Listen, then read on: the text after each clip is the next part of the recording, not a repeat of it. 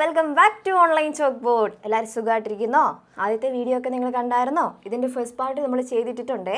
അവിടെ നമ്മൾ ആദ്യത്തെ 3 ക്വസ്റ്റ്യൻ നമ്മുടെ 6ാം ക്ലാസ്സുകാരുടെ ഡെസിമൽ ഓപ്പറേഷൻസ് എന്ന 7ാമത്തെ ചാപ്റ്ററിന്റെ ആദ്യത്തെ 3 ക്വസ്റ്റ്യൻസ് ചെയ്തിട്ടായിരുന്നു. അതിന്റെ ബാക്കി ക്വസ്റ്റ്യൻസുമായിട്ടാണ് നമ്മൾ ഇന്ന് വന്നിരിക്കുന്നത്. അപ്പോൾ നമ്മൾ നേരെ ക്വസ്റ്റ്യനിലേക്ക് പോവാണേ. നിങ്ങളുടെ ടെക്സ്റ്റ് ബുക്കിൽ page number 111ലെ 4th question. Okay, the price of 1 kilogram of rice is 34.50 rupees. How much money do we need to buy 16 kilograms? നമ്മൾ കഴിഞ്ഞ വീഡിയോയിലെ ഷുഗറിൻ്റെ കേസ് പറഞ്ഞായിരുന്നു അല്ലേ, പഞ്ചസാര വാങ്ങാൻ പോയ കഥ പറഞ്ഞായിരുന്നു. അപ്പോൾ പഞ്ചസാര ബാഗിലായിട്ട് 8 ബാഗിലായിട്ട് നിറച്ചപ്പോൾ എത്ര കിട്ടി നമ്മൾ കണ്ടുപിടിച്ച പോലെ തന്നെ ഈ ക്വസ്റ്റ്യൻ നമുക്ക് അരിയാണുള്ളത് കേട്ടോ. അപ്പോൾ ഇവിടെ പക്ഷെ അരിയുടെ എന്താ തന്നിരിക്കുന്നത്? പ്രൈസാണേ, മറ്റേതിനകത്ത് എമൗണ്ട് ആയിരുന്നു. അപ്പോൾ നമുക്ക് തന്നെ എഴുതാൻ മേലെ ആദ്യത്തെ സ്റ്റെപ്പ് എങ്ങനെ എഴുതാം? ആദ്യത്തെ സ്റ്റെപ്പ് ഇങ്ങനെ എഴുതാം, the price of 1 kilogram of rice. അത് തന്നെ എടുത്ത് എഴുതിയാൽ മതി. നിങ്ങൾക്ക് ഇംഗ്ലീഷ് എഴുതാൻ അറിയത്തില്ല, എങ്ങനെ സ്റ്റെപ്പ് എഴുതാൻ അറിയത്തില്ല എന്നൊന്നും വിഷമിക്കേണ്ട കാര്യമൊന്നുമില്ല. ക്വസ്റ്റ്യനിൽ നോക്കുക, ക്വസ്റ്റ്യനിൽ അവർ തന്നേക്കുന്ന സാധനം ഒന്ന് എടുത്ത് എഴുതുക, ആ നമ്പറിന് മുമ്പിലെ ഒരു ഈസ് ഈക്വൽ ടു ഇടുക കേട്ടോ. പിന്നെ എഴുതുമ്പോൾ ശ്രദ്ധിക്കേണ്ട ഒരു കാര്യം, the price of 1 kilogram of rice is എന്ന് പറഞ്ഞിട്ട് ഈസ് ഈക്വൽ ടു ഇടരുത്. The price of 1 kilogram of rice അത് മതി, ഈസ് വേണ്ട. Is equal to 34.50. എഴുതാവോ? എഴുതിക്കോ. നിങ്ങൾ നോട്ടൊക്കെ എടുത്തിട്ടല്ലേ ഇരിക്കുന്നേ, എഴുതിക്കോ. നോട്ട് എഴുതുന്നവർ എഴുതിക്കോ. The price of 1 kilogram of rice അല്ലേ, അതെ, of rice is equal to എത്രയാ? 34.50 rupees. 1 കിലോ അരിക്ക് ഇത്രയും രൂപയാണെങ്കിൽ നമ്മളോട് എത്ര കിലോ വാങ്ങണമെന്നാണ് പറഞ്ഞേക്കുന്നത്? 16 kilogram. ഓക്കെ, അപ്പോൾ നമുക്ക് നേരെ എഴുതാം. The price of എന്തോരാ? 16 kg of rice is equal to, എങ്ങനെ കണ്ടുപിടിക്കാം? നേരെ മൾട്ടിപ്ലൈ ചെയ്താൽ മതി. 34.50 ഇൻറ്റു 16. ഞാനിതെന്താ എത്ര സ്പീഡിൽ പറഞ്ഞു പോകുന്നതെന്നറിയോ? നമ്മൾ ഇതിൻ്റെ മുമ്പിലത്തെ വീഡിയോയിൽ ഇതിൻ്റെ വലിയ ഡീറ്റെയിൽഡ് ആയിട്ട് പറഞ്ഞു പോയിട്ടുണ്ട്. സോ ആ വീഡിയോ കണ്ടവർക്ക് അറിയാം എന്നാ ചെയ്യേണ്ടതെന്ന്. ഇനി അത് ഒന്നുകൂടെ പറഞ്ഞിട്ടുണ്ടെങ്കിൽ ഇവർക്ക് ബോറടിക്കും, അതുകൊണ്ടാണ്. അപ്പോൾ കാണാത്ത ആൾക്കാർ കഴിഞ്ഞ വീഡിയോ പോയി കണ്ടിട്ട് മനസ്സിലാക്കിയിട്ട് ഓടി വായോ, അപ്പോൾ നമുക്കിത് ചെയ്യാനായിട്ട് പറ്റും കേട്ടോ. അപ്പോൾ നമ്മളിനി എങ്ങനെ ചെയ്യേണ്ടത് ഞാൻ പറയണ്ടല്ലോ. ഫസ്റ്റ് നമ്പറിനെ നമ്മൾ ഡെസിമൽ പോയിൻ്റ് ഇല്ലാതെ അങ്ങ് എഴുതി ഇൻറ്റു 16 ചെയ്യാൻ പോവാണ്. 2 ഡിജിറ്റ് നമ്പറിൻ്റെ മൾട്ടിപ്ലിക്കേഷനാണ്, തെറ്റിച്ചേക്കരുത്. എങ്ങനെയാണ് ചെയ്യേണ്ടത്? ഫസ്റ്റ് നമ്പർ നോക്കി, 6 ഇൻറ്റു 0. ഏത് നമ്പറും 0യോട് മൾട്ടിപ്ലൈ ചെയ്ത് കഴിഞ്ഞാൽ നമുക്ക് 0 കിട്ടുക അല്ലേ. So 6 0 0, 6 5s are 30, 3, 6 4s are 24, 24 plus 7 27, 6 4s are 24, 24 plus 3 27, so 2 here. Now 6 3s are 18, 18 plus 2 20. Okay, ഇനി അടുത്തയാളെ നോക്കാം. അപ്പം 6ൻ്റെ കഴിഞ്ഞേ ഇനി അടുത്ത നമ്പറിലേക്ക് വരുവാണ്, ദാറ്റ് ഇസ് 1. So 1 into 0 0. എവിടെ എഴുതും? ഇവിടെ എഴുതരുത് കേട്ടോ, ഇവിടെ എഴുതാവുള്ളൂ. ഓക്കെ, 10th പ്ലേസിൽ. Okay, now 1 5s are 5, 1 4s are 4, 1 3s are 3. ഇനി എന്നാ ചെയ്യണം? ആഡ് ചെയ്യണം അല്ലേ, ഇവരെ ആഡ് ചെയ്യല്ലേ ചെയ്യണ്ടേ? അതെ. അപ്പോൾ 0 0, 7 plus 5 12, 4 plus 1 5, 2 plus 3 5. എത്ര കിട്ടി? 55,200.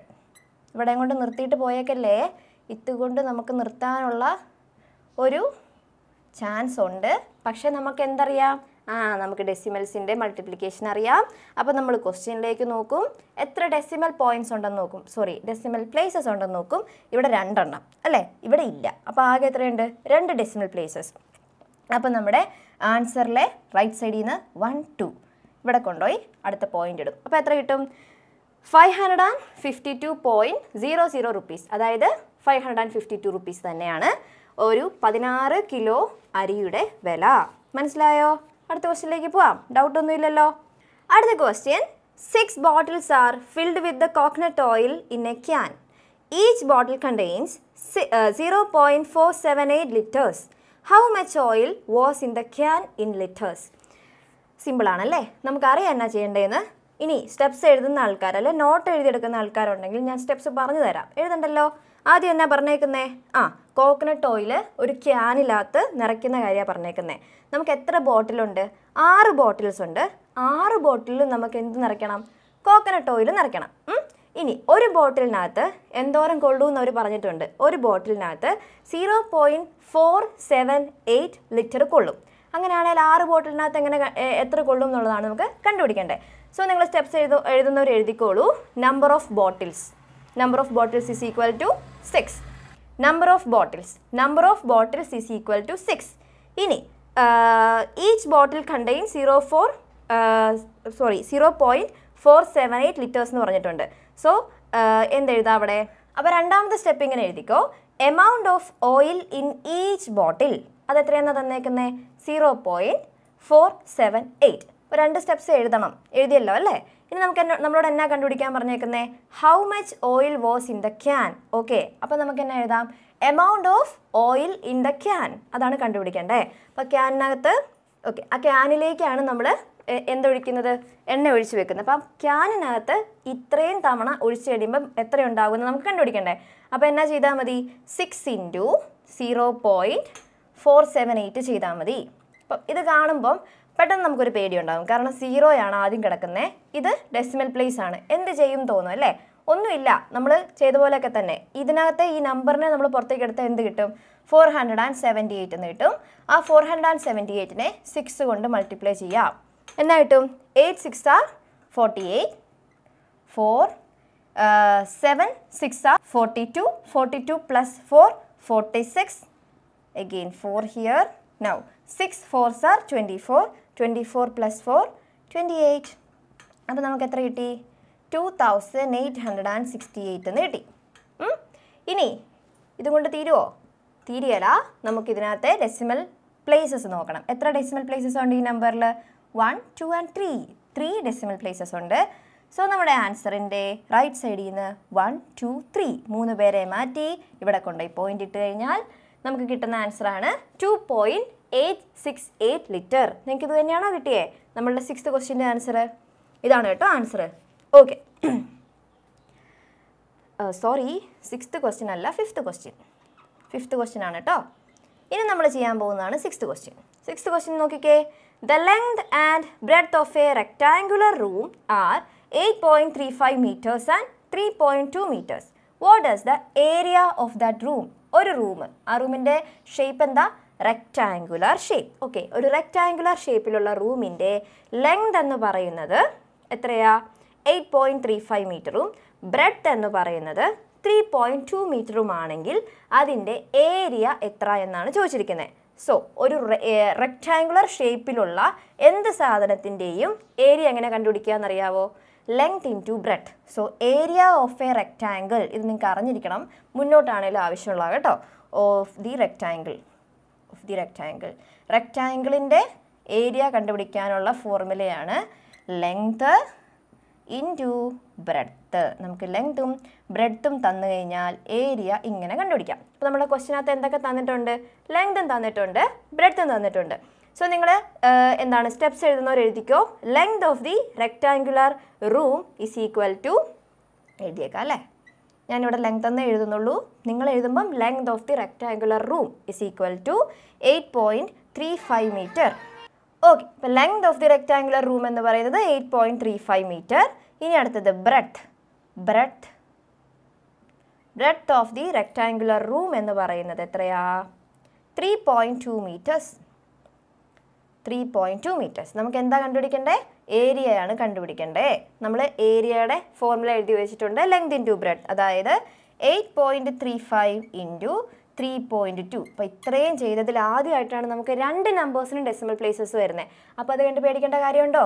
എവിടുന്ന് പേടിക്കേണ്ട ഒരു കാര്യമില്ല. നമ്മൾ ആദ്യമേ ചെയ്യുന്നത് പോലെ തന്നെ ചെയ്ത് വിട്ടാൽ മതി. ആദ്യത്തെ നമ്പറിൻ്റെ ഡെസിമൽ പോയിന്റിനെ എടുത്ത് കളയും അല്ലേ? അപ്പോൾ ആ നമ്പർ എന്താകും? 835 ആകും ഇൻറ്റു 3.2 ഡെസിമൽ പോയിന്റ് എടുത്ത് കളയുക. അപ്പോൾ അത് 32 ആകും. അങ്ങ് ചെയ്തോളുക.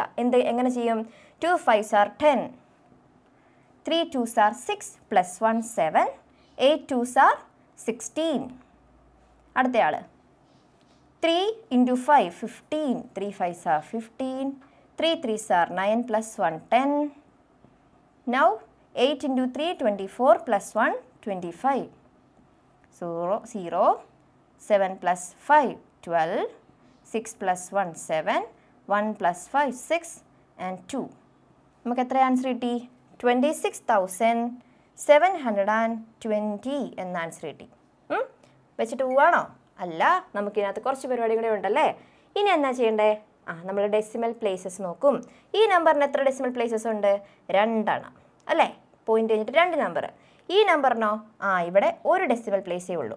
അപ്പോൾ മൊത്തത്തിൽ 2 + 1 3 ഡെസിമൽ പ്ലേസസ് മൊത്തത്തിലുണ്ട്. അപ്പോൾ അത് നമുക്ക് കിട്ടി 3 ഡെസിമൽ പ്ലേസസ്. അപ്പോൾ നമ്മൾ നമ്മുടെ ആൻസറിലേക്ക് വരും. എന്നിട്ട് റൈറ്റ് സൈഡിൽ നിന്ന് 1 2 3 നമ്പേഴ്സിനെ മാറ്റി ഇവിടെ പോയിന്റ് ഇടും. അപ്പോൾ നമുക്ക് എന്ത് കിട്ടും? 26.720 മീറ്ററിലല്ലേ? മീറ്റർ. ഏരിയ ആയതുകൊണ്ട് സ്ക്വയർ എന്നും കൂടി ഇടണം കേട്ടോ. ഏരിയയുടെ യൂണിറ്റ് ആണ് മീറ്റർ സ്ക്വയർ. വേറെ ഒന്നും നോക്കാനില്ല. ഇപ്പോൾ ഇവിടെ സെൻറ്റിമീറ്റർ ആയിരുന്നെങ്കിൽ സെൻറ്റിമീറ്റർ സ്ക്വയർ എന്ന് വരും. മീറ്റർ ആയതുകൊണ്ട് മീറ്റർ സ്ക്വയർ എന്ന് വരും. അത്രയേ ഉള്ളൂ. ഏരിയയുടെ യൂണിറ്റ് ആയതുകൊണ്ടാണ് സ്ക്വയർ വന്നത്. അതിൽ കൺഫ്യൂഷനൊന്നും വേണ്ട. ഇത് മനസ്സിലായല്ലോ? മനസ്സിലായെന്ന് വിചാരിക്കുവാണേ. അപ്പം നമ്മൾ ഈ വീഡിയോയിൽ നമ്മളുടെ പേജ് നമ്പർ 111 ലാസ്റ്റ് 3 ക്വസ്റ്റ്യനും കൂടെ ചെയ്തു. അപ്പോൾ കഴിഞ്ഞ വീഡിയോയിൽ ആദ്യത്തെ 3യും ഈ വീഡിയോയിൽ അടുത്ത 3 ചെയ്ത് നമ്മൾ ആ ഒരു പോർഷൻ കംപ്ലീറ്റ് ചെയ്തിട്ടുണ്ട്. എല്ലാവർക്കും മനസ്സിലായെന്ന് വിചാരിക്കുന്നു. സിമ്പിൾ അല്ലേ? പഠിക്കാൻ ഭയങ്കര എളുപ്പമല്ലേ? നമ്മളുടെ നോർമൽ മൾട്ടിപ്ലിക്കേഷൻ പോലെ തന്നെ, പിന്നെ ഡെസിമൽസ് ആയതുകൊണ്ട് നമുക്കൊരു ചെറിയ അങ്ങോട്ടും ഇങ്ങോട്ടും ഒരു അറേഞ്ച്മെൻറ്റിൻ്റെ പ്രശ്നങ്ങൾ മാത്രമേ വരുന്നുള്ളൂ അല്ലേ. അപ്പോൾ എല്ലാവർക്കും വീഡിയോ ഇഷ്ടപ്പെട്ടു എന്ന് വിചാരിക്കുന്നു. വീഡിയോ ഇഷ്ടമായെങ്കിൽ എന്നാ ചെയ്യണം? ലൈക്ക് ചെയ്യണം. ലൈക്ക് ചെയ്യാതെ പോവല്ലേ, ലൈക്ക് ചെയ്യണം. നമ്മുടെ ചാനൽ സബ്സ്ക്രൈബ് ചെയ്യാതെയാണ് കാണുന്നതെങ്കിൽ ചാനൽ സബ്സ്ക്രൈബ് ചെയ്യുക. അടുത്തൊരു ചെറിയ ബെല്ലൈക്കണും കൂടെ ഉണ്ട്, അതുകൂടെ ഒന്ന് ക്ലിക്ക് ചെയ്തേക്കണേ. ആൻഡ് നിങ്ങൾക്ക് ഇഷ്ടമായെങ്കിൽ ഉറപ്പായിട്ടും നിങ്ങളുടെ കൂട്ടുകാർക്കും കൂടെ ഷെയർ ചെയ്ത് കൊടുക്കണം. എന്തെങ്കിലും സംശയങ്ങളോ നിർദ്ദേശങ്ങളോ ഒക്കെ ഉണ്ടെങ്കിൽ താഴെ കമൻറ്റ് ബോക്സ് ഉണ്ട്, അവിടെ പോയി കമൻറ്റ് ചെയ്തേക്കണം.